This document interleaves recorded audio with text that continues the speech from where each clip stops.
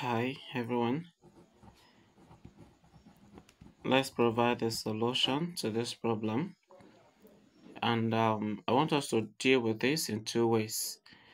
Let's look at the first method.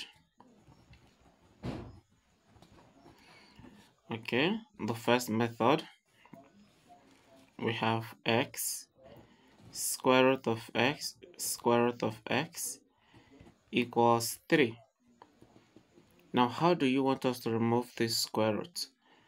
Okay, we can remove the square roots by squaring everything, and then that means that we'll also square the 3 here.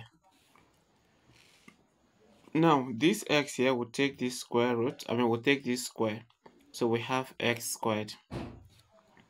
Then multiply by this will go with this.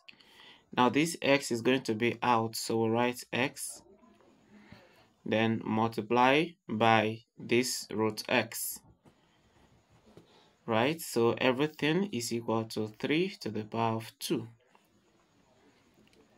Now the next thing is, how do we remove this? But before removing this, we can multiply these two first. So if we multiply that, it's going to be x to the power of, pick one of the bases to get x, then here there's an invisible power of 1. 2 plus 1 is 3. Then we have root x. This is equal to 3 to the power of 2.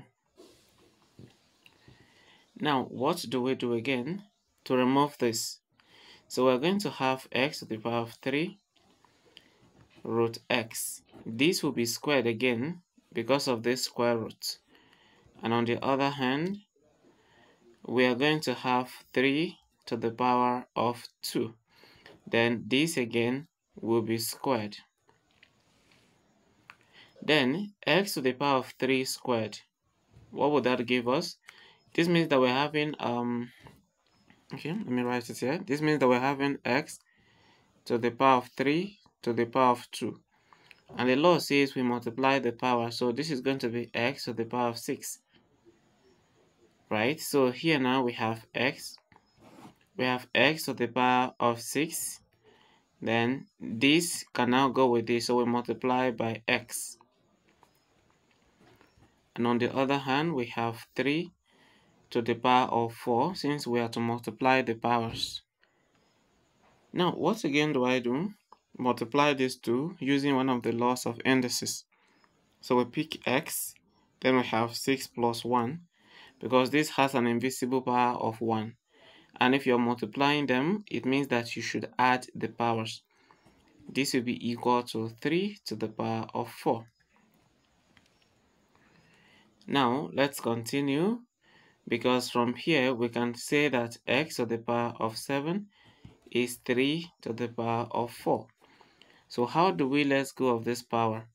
To remove this power, you will have to multiply the power by its, by the reciprocal of the power. So we're going to have x to the power of 7. Now we are going to multiply the power by 1 over 7. Okay, because 1 over 7 times 7 will remove it.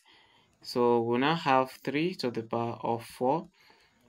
Right? This again will be raised to the power of 1 over 7. Because if you introduce anything on the left, it has to reflect on the right. Now this is going to take this out. Now our x is equal to 3 to the power of 4 times 1 over 7. Remember, we have to multiply the two powers, so we now have 4 over 7. So this right here is the value of x, according to the first method. So let's go straight to the second method. Okay, so solution again, we want to use the second method.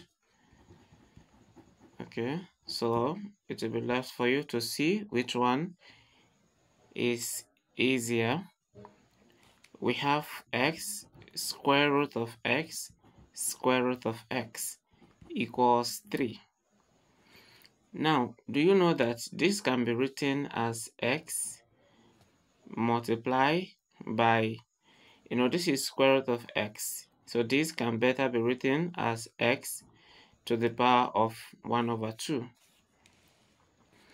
Then multiply by here, this x is under 2 square root sign. So that means that we'll be having 1 over 2 times 1 over 2 as the power. Everything is equal to 3. Remember, we are using the second method. So now we will simplify this first. So we have x times x to the power of 1 over 2 times x to the power of 1 over 4 equals 3. The next thing is to use one of the laws of indices that says if you multiply and the bases are the same, you pick one of them and add the powers. But if you look at this, there is no obvious or visible power, but we know that this has power of 1. So we'll write that, then plus the power from here is 1 over 2, write it, then plus the power from here is 1 over 4. We are adding the 3 powers because we are multiplying the 3 of them.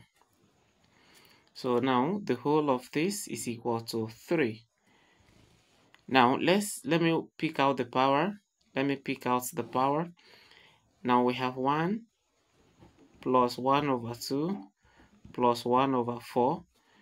Okay, to add this, the LCM is 4. Then 4 divided by 1 is 4, then times 1. That will be 4. Plus 4 divided by 2 is 2 times 1, that is 2. 4 divided by 4 is 1 times 1 is 1. That will be plus 1. So at the end of the day, we are having 7 over 4. So this 7 over 4 now is the power of x. So we're now going to write x to the power of 7 over 4 equals 3. Please do not forget what we got using the first method. Now the next target is how do we remove this?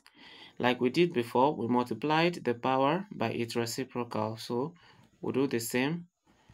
7 over 4 to the power of, the reciprocal of 7 over 4 is 4 over 7. Right, 4 over 7. Then since we introduced the reciprocal, we have to introduce it on the right hand side. So we have 4 over 7 as well. Now 4 into 4 is 1. 7 into 7 is 1. So we're having 1 over 1, and that is 1. X to the power of 1 is the same thing as x. It's the same thing as x. And then we have 3 to the power of 4 over 7.